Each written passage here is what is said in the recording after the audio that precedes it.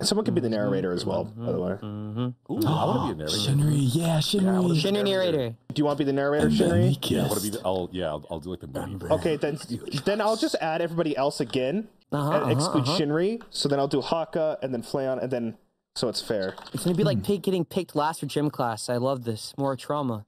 We love trauma here. We love you, Shinri. Aw. He's trauma. I remember I traumatized this kid because I fucking spear tackled him once in.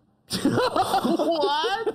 Yeah. Why would you do that to him? We were playing rugby and I got it confused as NFL and I just spear tackled this. Good lord! Oh no! Yeah. Oh god! Getting tackled hurts. Was it long ago? And like when you were young, I bet you Hakka's first. Kind of went like full power without really thinking about it, just like took the guy down to the ground. Yeah, because I used to watch this fucking this NFL anime, and I was like, yeah, I want to try that move on someone. So I fucking did this class. Dude, a fucking dog tackled me when I was like 11. How'd that go? Aww, what type of dog? That was a Great Dane, bro. A fucking Great Dane. Oh my god, that's a big boy. You got run over by a horse? I got a fucking horse, yeah. Dude, that kid's gonna be like going around telling you stories like, yeah, back in school, there's this one guy who just like tackled the shit out of me.